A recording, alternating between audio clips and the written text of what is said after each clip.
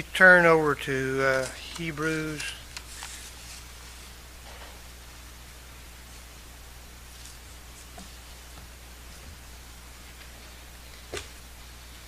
try to get organized here.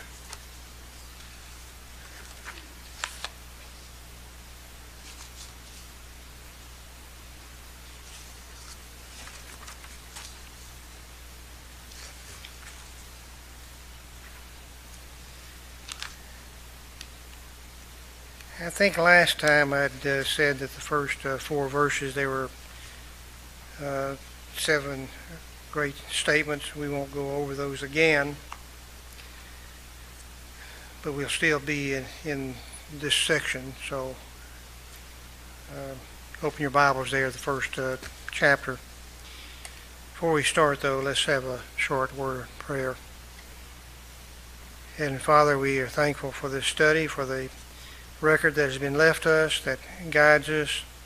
We pray, Father, that each of us may gain from this lesson those things that are beneficial to us in the kingdom of our Lord and Savior, Jesus Christ. May thy blessings be on us as we engage in the study, and may the knowledge we gain may be useful. May it be useful in the service of our Master. In his name we pray. Amen.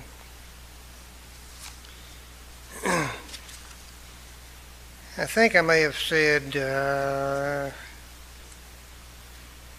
last time, and we read here, God at various times in various ways spoke in times past to the fathers by the prophets. And of course, the Jews held the prophets in high regard, has in these last days spoken to us by his Son. And I might add that he only speaks to us by his Son, and of course by his ambassadors, the apostles. Somebody mentioned something about the apostles' doctrine. So that's the only thing that guides us today. There's no little voices, no urgings. There's no latter-day apostles or prophets, none of that. So, and this is the point that Paul, if he's the writer, and we'll just assume that he's the writer of Hebrews for further discussion. That's the point that Paul wanted to get over to the Hebrew Christians at the time. There's nothing else. This is it.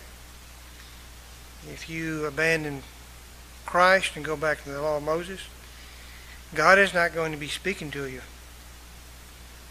But anyway, he says in verse 2 here, he's appointed heir of all things, and one of the things that I think I mentioned last time is that typically the way that works is that the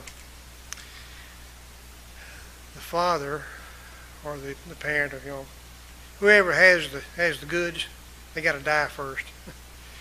And it's the lineal, what we call the lineal descendants.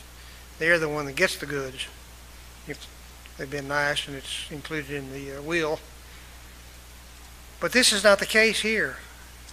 One thing is, God cannot die. It's an impossibility. But Jesus, the man God, or the God-man, whichever order you prefer, he could.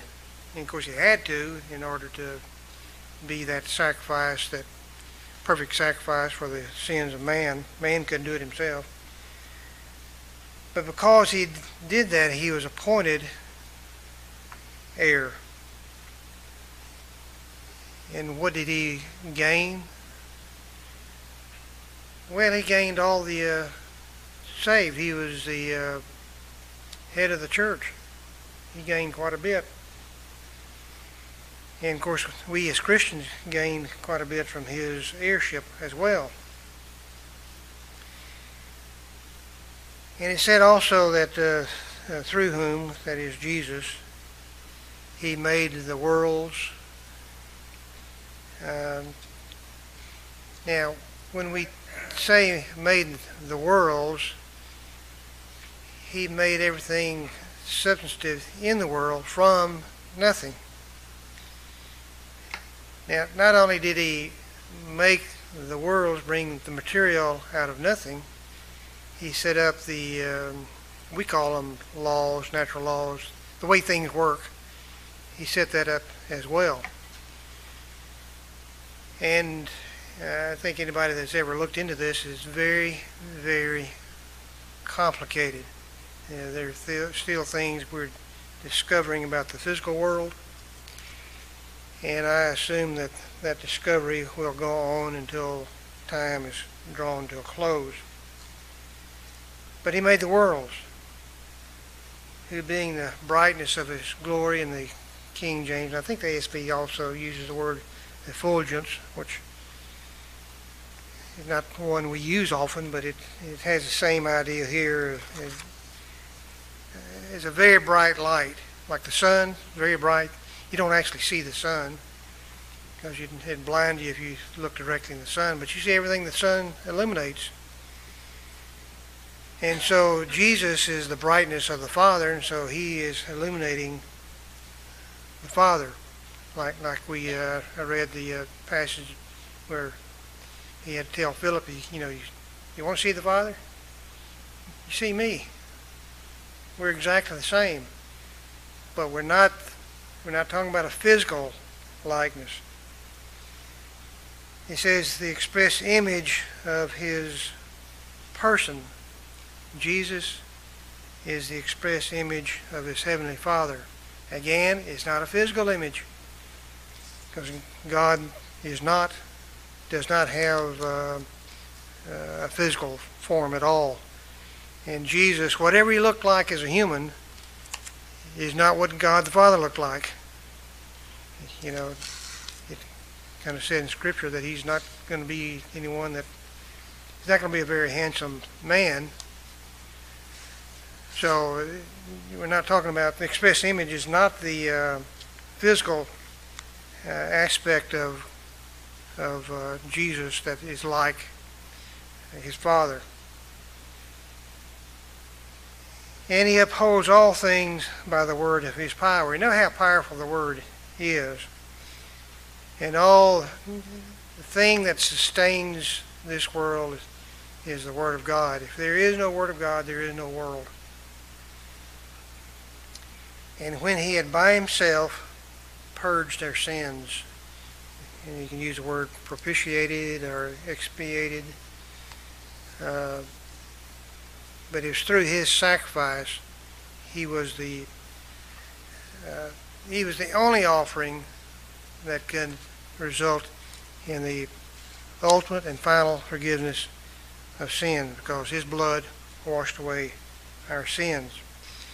But in order to do that, of course, he had to come, leave heaven and become the God-man or man-God, and be subjected to the temptations of this world, and to die innocent, without sin, and thereby qualifying him to be the perfect sacrifice for our sins.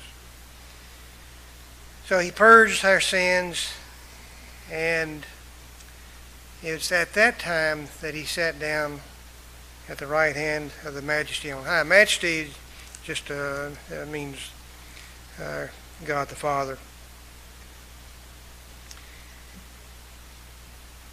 But he's at the right hand. The right hand is always, in ancient times, and maybe it does now, I don't know, it indicates authority and power.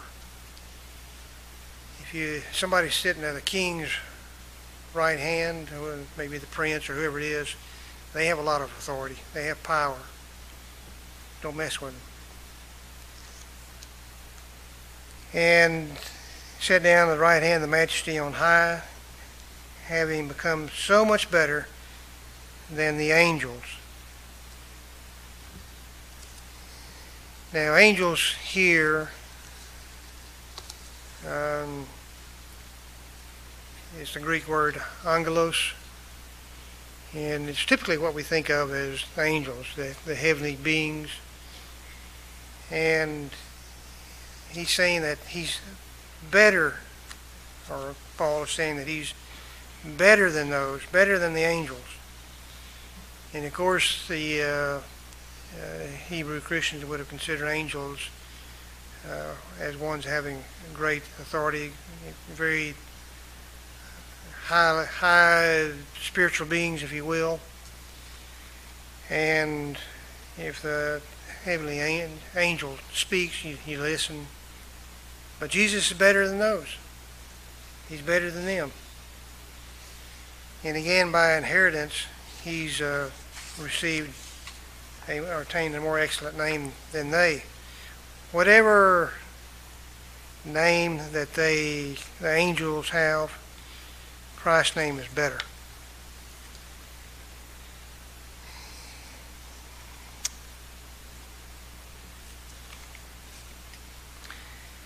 And again, by he became the heir and is dying and suffering death and is being resurrected. He received that inheritance. He received a more excellent name because no angel ever died on our behalf. No angel ever became the man here and lived a life as a man, subject to temptation and so forth. No angel ever did that. So he obtained a more excellent name than they obtained.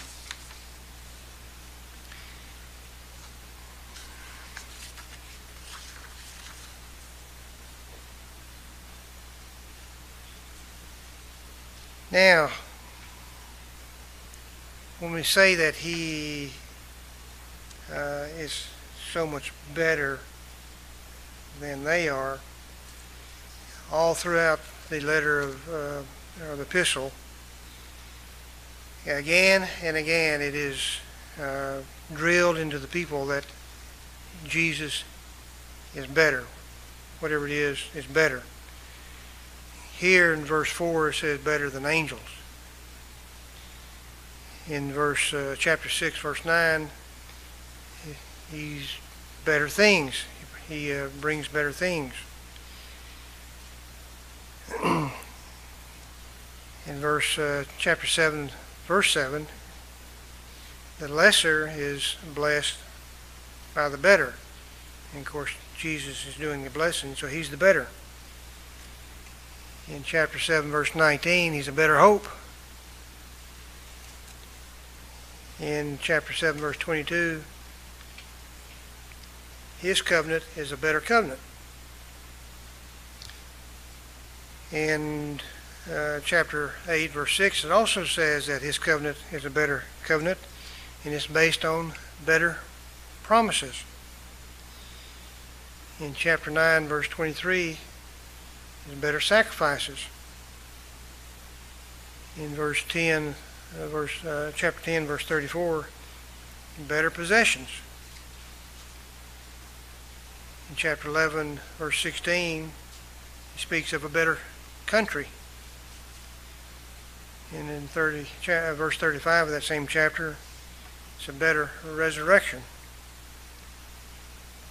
And in verse 40 of that same chapter, there's something better. In chapter 12, verse 24, there are better things than Abel. And you may recall that Paul said in Philippians, chapter 1, verse 23, that he has a desire to depart and be with Christ, which is better. So to be with Christ is better.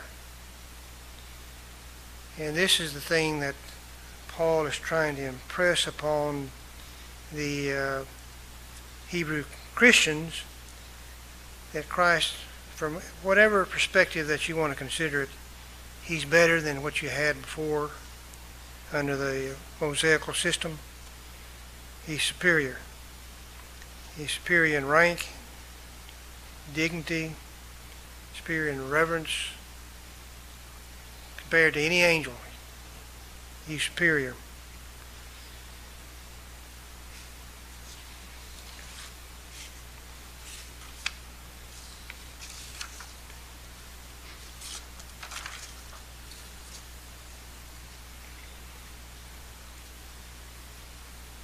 He says in verse 5, let me get to that and I'll read it to you first. 5, he says, for which of the angels did he ever say, you are my son, today I have begotten you? And again, I will be to him a father, and he shall be to me a son. Well, the fact is, didn't say that to any angel. In that particular verse, when it says, this day I have begotten you, it says in Romans verses 1 through 4, he was declared to be the Son of God with power according to the Spirit of holiness by the resurrection from the dead. We should not minimize at all the resurrection of Jesus Christ, because he could have lived perfect life here. He could have gone to the cross and shed his blood. But if God had never raised him, he would be for nothing. So the resurrection was the crowning event in the power that Jesus had, that he was invested with, because he was resurrected from the dead, and that's God the Father did that.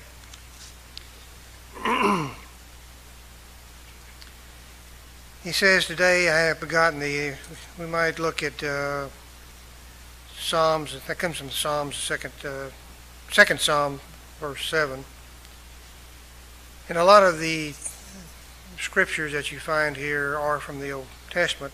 And I must add that is from the Septuagint Old Testament, not the Hebrew Old Testament. He says, I will declare the decree. The Lord has said to me, you are my son, today I have begotten you. So the fact that it's repeated in the New Testament means that it's a messianic prophecy.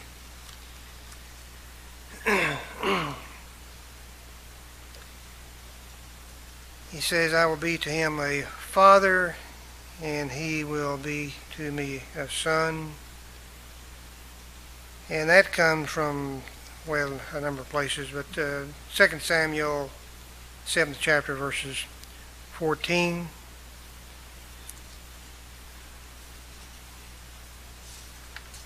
And it reads there, when your days are fulfilled and you rest with your fathers, I will set up your seed after you, you who will come from your body, and will establish his kingdom. He shall build a house for my name, and I will establish a throne for his kingdom. I will be his father, and he shall be my son. If he commits iniquity, I will chasten him with the rod of men and with the blows of the Son of Men. Now, one thing I must point out is that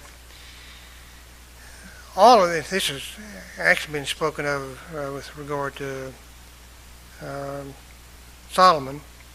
That Solomon's one going to build a house in this time. But the fact that this was quoted in Hebrews means that at least one aspect of it is messianic. Now the question that arises is, when he says, if he commits iniquity, I will chasten him with a rod. Well, Jesus never committed iniquity. So how can this apply to Jesus, even though it obviously is, because it's quoted in Hebrews? Well, that's one of those things where you have a double reference, if you want to call it that, where it's referring to two individuals. Obviously, it's referring to Solomon, but because it's quoted in the New Testament, at least part of it is referring to Jesus, not the one about iniquity, because he had no iniquity. David, of course, wanted to build a temple. He wasn't allowed to do it because he was a man of war. And Jesus desired to build a spiritual house, but that spiritual house was built after he died and was resurrected. And that, of course, that spiritual house is the church.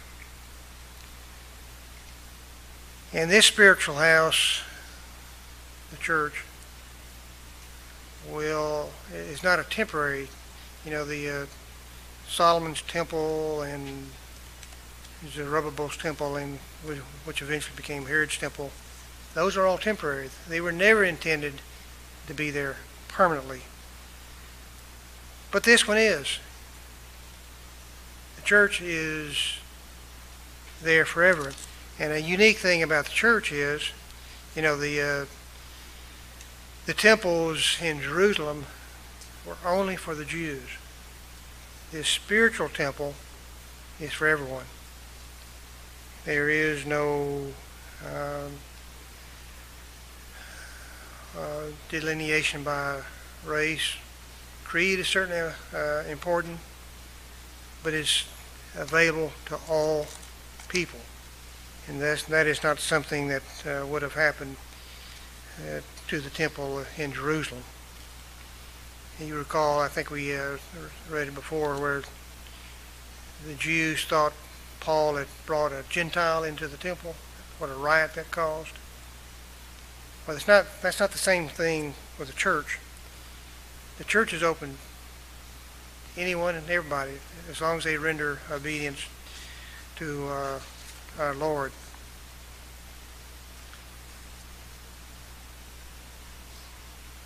In Isaiah, the 53rd chapter, verses 4 through 11, again, it's 53rd chapter, of course, talking about Jesus. Certainly he has borne our griefs and carried our sorrows, yet we esteemed him stricken. As we go through here, you can see how it's referring to Jesus. Yet we esteemed him stricken, smitten by God, and afflicted, but he was wounded for our transgressions. He was bruised for our iniquities. The chastisement for our peace was upon him, and by his stripes we are healed. All we like sheep have gone astray. We have turned every one to his own way, and the Lord has laid upon him the iniquity of us all. He was oppressed and he was afflicted, yet he opened not his mouth. He was led as a lamb to the slaughter, and as a sheep before its shearers is silent. So he opened not his mouth. He was taken from prison and from judgment. And who would declare his generation?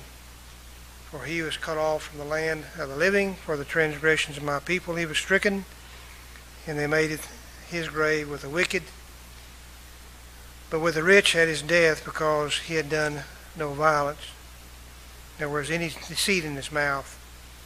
Yet it pleased the Lord to bruise him. He has put him to grief. And when you make his soul an offering for sin, you shall see his seed, and he shall prolong his days. And the pleasure of the Lord shall prosper in his hand. He shall see the labor of his soul, and be satisfied. By his knowledge my righteous servant shall justify many, for he shall bear their iniquities. And it describes our Savior pretty well.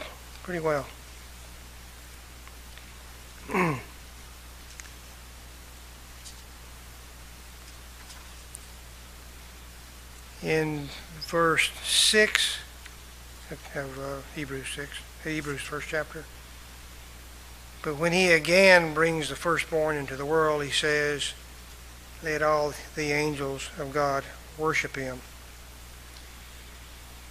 Now, one question that arises when he says, when he again brings the firstborn into the world, when is the first time that he brought the firstborn into the world?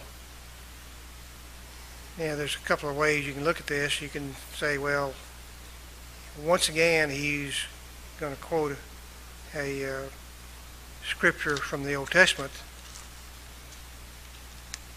But there may be a second time that Jesus is going to come into the world.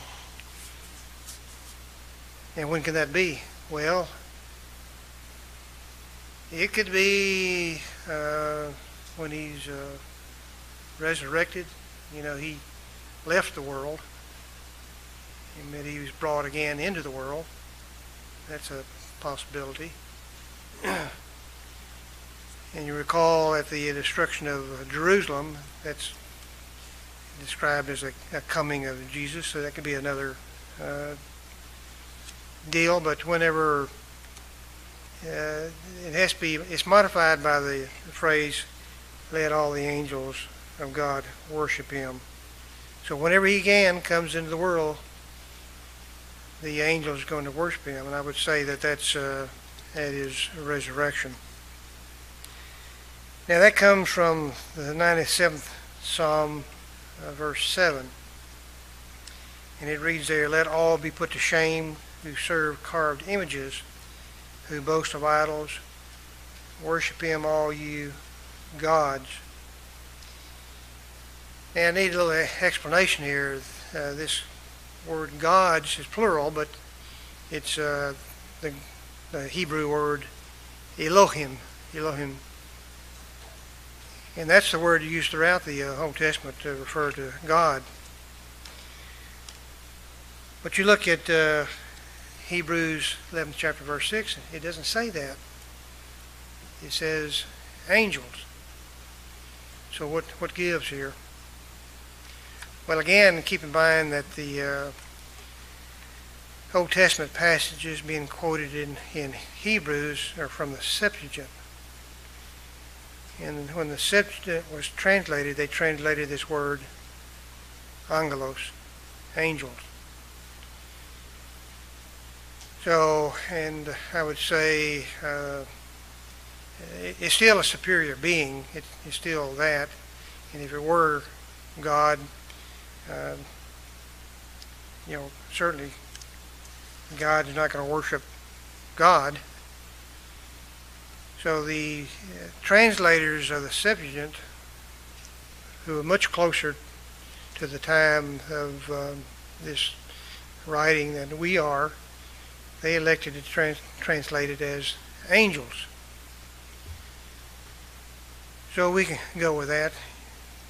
The angels are to worship Jesus. Let all be put to shame who serve carved images, who boast of idols. And of course that would obviate any sort of worship by the Hebrew Christians of something other than God their Father. And so he's talking about angels. Angels will, and it said, we've already gone through that before, angels will worship him. And again, in Romans, the first chapter of Romans, verse 4, he was declared to be the Son of God with power, according to the Spirit of holiness, by the resurrection from the dead. That culminated it. And he goes on to say in verse 7, and of the angels he says, who makes his angels spirits and his ministers a flame of fire. In verse 8, but to the Son he says, your throne, O God, is forever and ever. A scepter of righteousness is the scepter of your kingdom. Now, what does it mean by make your angels spirits and his ministers a flame of fire? He's saying that about the angels. And really what he's saying is that these are superior beings. They have a lot of power. They're spirit beings. And they have a lot of power, the ministers of fire. But even then, they are still not on the same level as Jesus Christ. And when he says a scepter of righteousness, you think of like the kings and queens of England. They'll have something they carry around that does something. Got a lot of jewels in it. Very valuable. But it's a scepter. It's a sign of authority for the king or queen. But his scepter is going to be righteousness. That's going to be his authority. And it's going to be the scepter, the sign of his kingdom, righteousness. So we'll start with verse 9 next time.